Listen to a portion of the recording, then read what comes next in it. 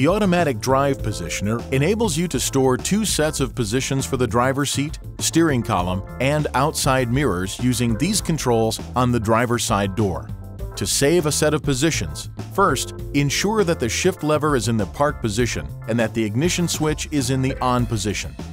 Adjust the driver's seat, steering column, and outside mirrors to the desired positions by manually operating each adjusting switch. Push the set switch, and within 5 seconds, push the memory switch 1 or 2 for at least 1 second. The indicator light for the pushed memory switch will come on and stay lit for approximately 5 seconds. When the indicator light goes off and, if so equipped, a chime sounds, the procedure is complete.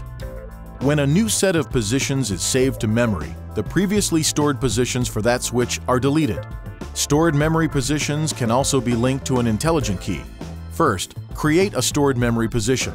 Then, during the final step when the indicator light for the memory switch being set is illuminated for 5 seconds, press the unlock button on the intelligent key you wish to link.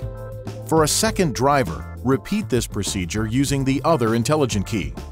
If your vehicle is equipped with the entry-exit function, the driver's seat will slide backward and the steering wheel will move up when the driver's door is opened with the ignition switch in the lock position, or the ignition switch is moved from the ACC to lock position with the driver's door open.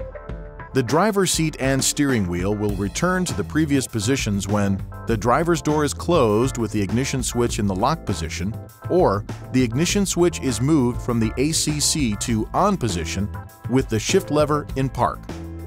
The setting memory function links your air conditioning, navigation, and audio system settings to each intelligent key. To use this function, adjust the settings as desired and then lock the doors with the intelligent key you wish to link to the settings. The memorized settings will be available whenever the linked intelligent key is carried, the doors are unlocked by pushing the driver's door handle request switch or the unlock button on the intelligent key, and the ignition switch is placed in the on position.